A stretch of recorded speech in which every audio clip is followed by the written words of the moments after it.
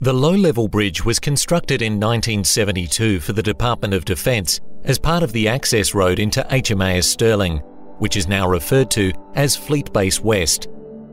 The bridge comprises a reinforced concrete roadway deck supported by a steel structure on steel piles.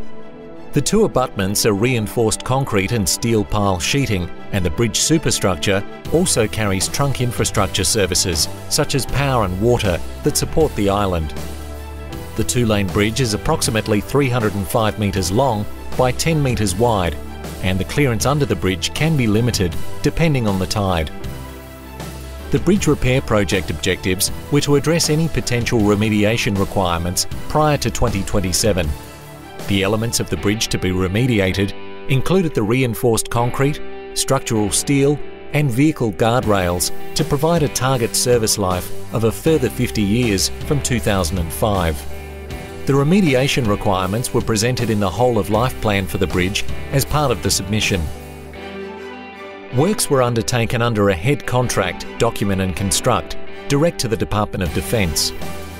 The remediation design aspects of the project were undertaken by GHD, who were the novated designers to Duratec. The Capital Facilities and Infrastructure branch, which sits within the Infrastructure Division of the Estate and Infrastructure Group for Defence, appointed RPS Project Manager as the contracts administrator for the project, and Duratec Australia were awarded the project in 2015.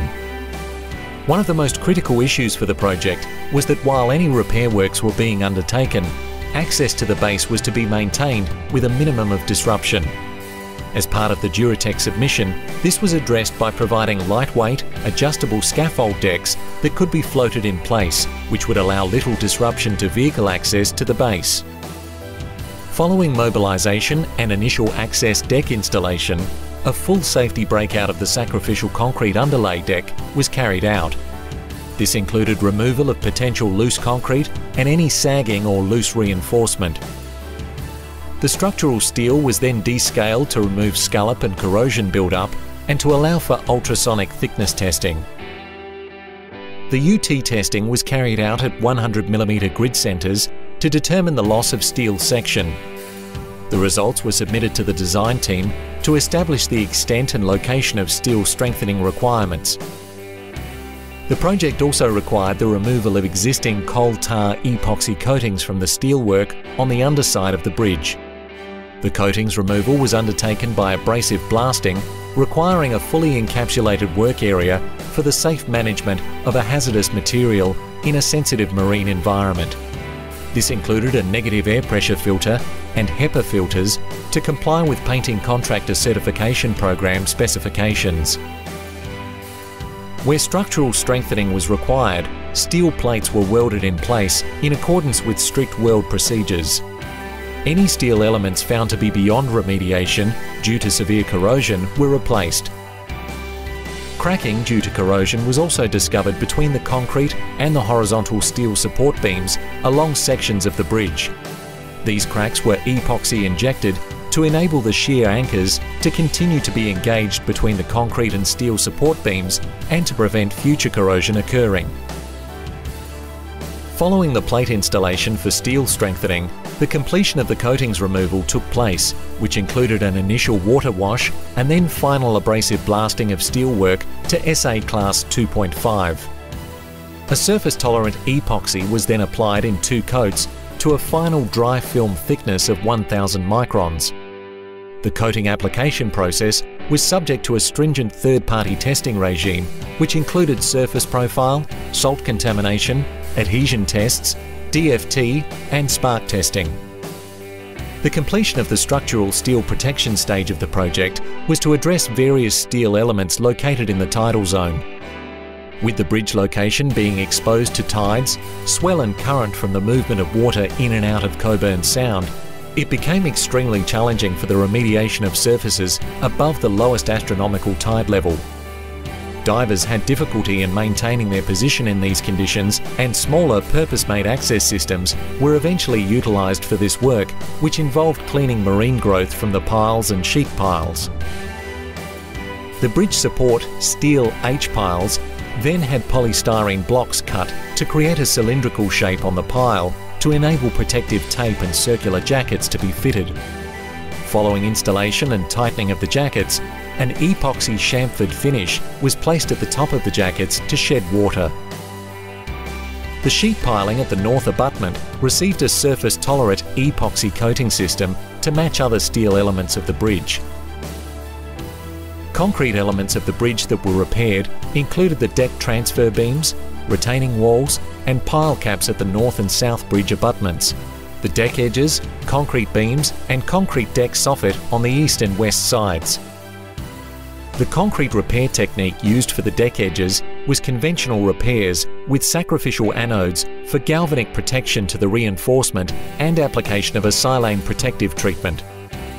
Concrete repair techniques to the bridge abutments utilised installing impressed current cathodic protection after the repair of the existing concrete. A new power supply was provided to the southern end of the bridge for the transformer rectifier unit for cathodic protection system operation on both abutments.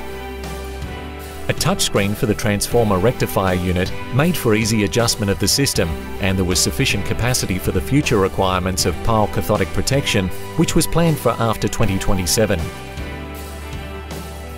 In addition to the cathodic protection system, the new power supply was also utilised to run vibrating wire gauges that were installed to monitor the movement of the bridge expansion joints.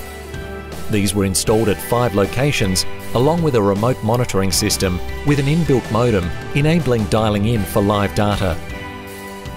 During the project, the expansion joint at Bent 20, which had been in a frozen state, began moving, and on further investigation resulted in the discovery of pile eccentricity being present at various locations on the bridge. This had been from the original construction, and a study was commissioned to assess the effect that this had on current loads and bridge use to meet current standards. After engineering modelling of the bridge was completed, taking into account the eccentricity locations and data from the vibrating wire gauges, a series of options were presented to Defence to alleviate any effect the eccentricity could have. Emergency work was carried out at selected expansion joints to limit bridge movement. Additional strengthening and bracing was then installed at selected bents. This meant changing some of the pile jacket configurations, as well as encapsulating the newly designed bracing brackets in epoxy grout to limit the likelihood of movement and corrosion. In addition to the steel and concrete elements, the guardrails along both sides of the bridge were remediated with new protective coatings, replacement of bolt connections, and the base plates were inspected and treated where necessary prior to the application of a corrosion protective tape. Traffic disruptions to the base were kept to a minimum during this work, with program scheduling occurring outside of peak traffic times and over the Christmas and New Year period. To meet quality and testing requirements, a full project management team was provided for the duration of the project. Defence project completion in relation to the estate data tool and the commissioning handover and takeover was undertaken progressively during the project. The 3 key objectives for the project were all met to all the stakeholders' satisfaction. These were to extend the useful life of the low-level bridge to at least 2027, with the future intention to extend the service life to 2055. To finish the works by the nominated project completion date with approved extensions of time. And to deliver the project for a total cost within the approved budget for the delivery phase. The project was completed in March 2017.